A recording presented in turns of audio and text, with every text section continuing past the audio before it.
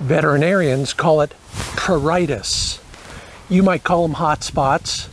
I call them a pain, literally, for poor Flick. Now, pruritis is defined as an unpleasant sensation within the skin, caused by just about anything, that provokes the desire to scratch. Let's stop it. Just right on, swing a little wide onto him. That's good. Go ahead and walk right in.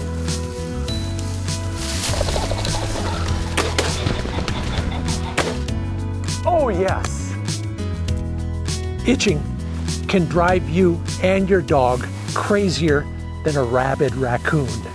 He scratches until he bleeds, or drives you nuts with his incessant licking. Flick will stick his whole foot in his mouth to bite away the itch. The good news is, it's most often caused by allergies or flea bites, and we can fix those. Maybe a change in diet, some flea medication or flea spray.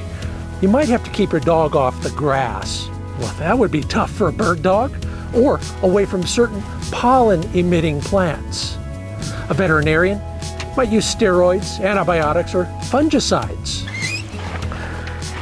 Simple or complicated, your dog still needs relief from that infernal, annoying itch in order to completely heal, no matter what the cause.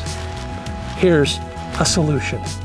Now, you could try a paste of baking soda and water, an oatmeal bath, apple cider vinegar, coconut oil, or tea spray. Now, I like to stay out of the kitchen. That's the main reason. My wife appreciates it too. So I like a simple, easy to apply, over-the-counter remedy, like Happy Jack Skin Balm. After all, we're trying to take care of our dog, not bake cookies. Spray or rub it in, stop the itch, and no dishes to wash. Once you got the itching under control, your dog can heal and get back to the important stuff. Let's go. Find it at Tractor Supply and Better Feed, Farm and Garden stores. Get more information at happyjackinc.com.